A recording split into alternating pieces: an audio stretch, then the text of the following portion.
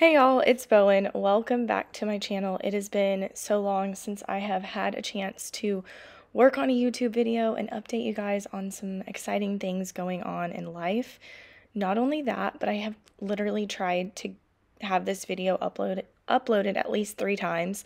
I've had like every single weird thing happen to my computer, happen to my iMovie system, all this stuff, and it's been so frustrating. I honestly had to give up for a little while and then try to come back, and now I think it's gonna work. So hopefully I will get to upload this video for you.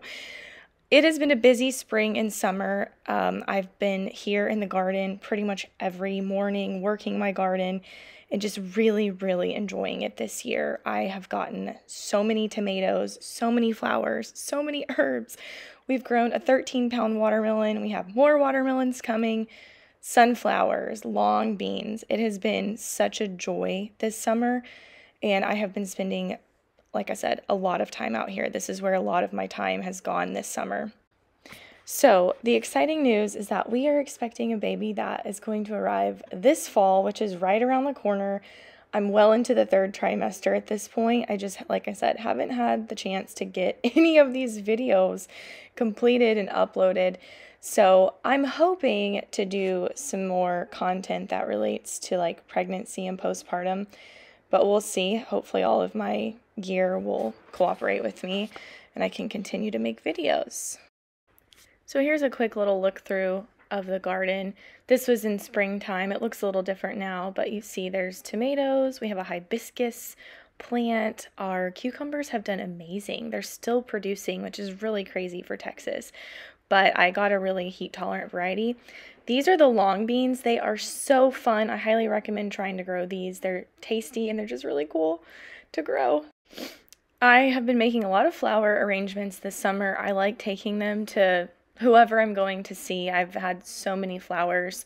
I've been harvesting also a lot of herbs. That was kind of my goal this summer, was to grow some herbs for the baby and for just postpartum stuff. So I'm growing a lot of calendula. The calendula is kind of done here because of the heat, but I've harvested almost a quart of calendula flowers that I'm infusing in olive oil and making some different soaps. And I'm hoping to make like a nipple and baby balm cream. So that's really cool that I've grown that myself. I've also harvested and grown a bunch of sage, and I was like, what am I going to do with all this sage? Because there's only so much you need for cooking.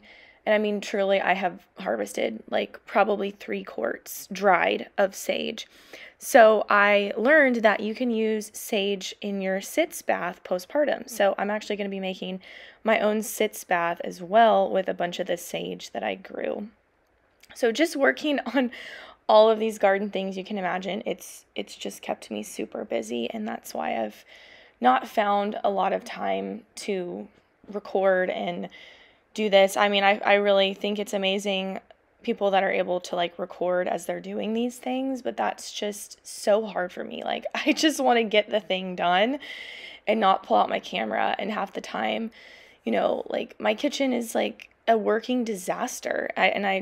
So anyway, those are some of my personal struggles with like recording these things. I want to share them with people because I love watching videos like this of people who are, I guess, similar to me in that they like to do a lot of things themselves. They like to grow things. They like to be involved in the whole process, basically.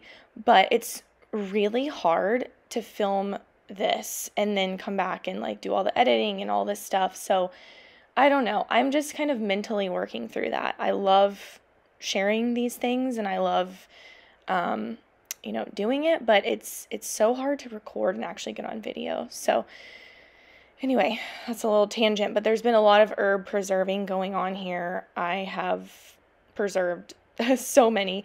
This is a little small glimpse into my preservation cabinet of things I've preserved this summer. This was recorded again in early spring, so it's a lot more overflowing at this point, but this gives you an idea that I've been pretty busy. I've done almost 3 dozen pints of bone broth for postpartum. You can see some of them are on the top shelf. I air dried all of the calendula and all of the chamomile that I preserved. We also did some peach preserves and some strawberry rhubarb jam, which is going to be so tasty.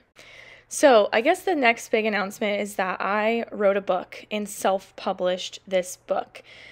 This was put on my heart in 2020, and so it's been, a several year process to get this book written. So as a dietitian, I have a huge passion for nutrition and simplifying it for people so that they realize that, cooking meals from scratch, putting meals together can become a part of your life. You just have to figure out how to integrate it. And sometimes it's the integrating and the learning that's actually harder than the actual doing part. And so that's kind of what this workbook really is.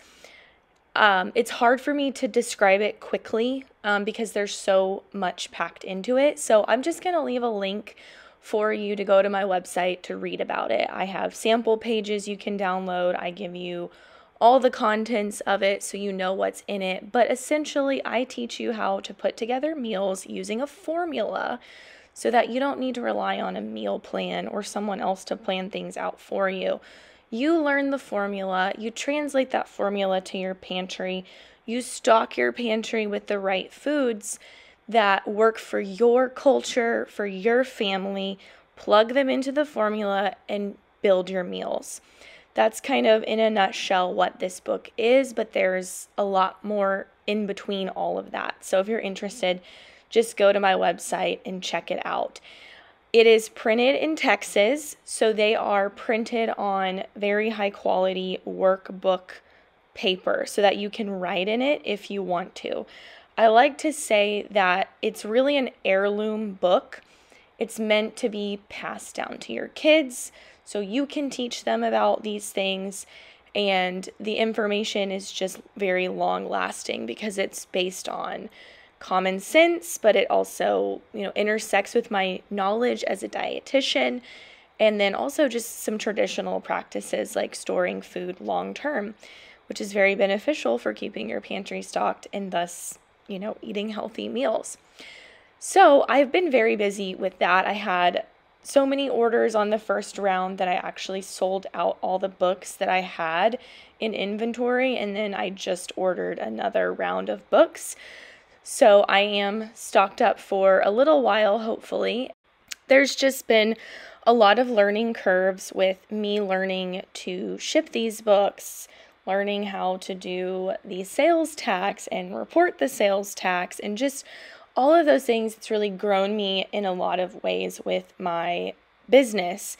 And just to be totally transparent and honest, sometimes I'm like, why am I doing this? It feels like it pulls me away a little bit from my family and my garden and all of these things. But I really felt like God put it on my heart to write this book to help people develop these skills in a time when it's going to be really helpful to know these skills, because you can save a lot of money if you know these skills. So just a little tidbit of, my thoughts. But I really just wanted to make this video to update y'all on what's been going on here. It's mainly just we're having a baby, I wrote a book, my business has grown a little bit in this aspect, and it's just a lot of life things happening. I hope you enjoyed this video. That's all I have for you today. I really am genuinely hoping to make some more pregnancy and postpartum videos before this baby is born,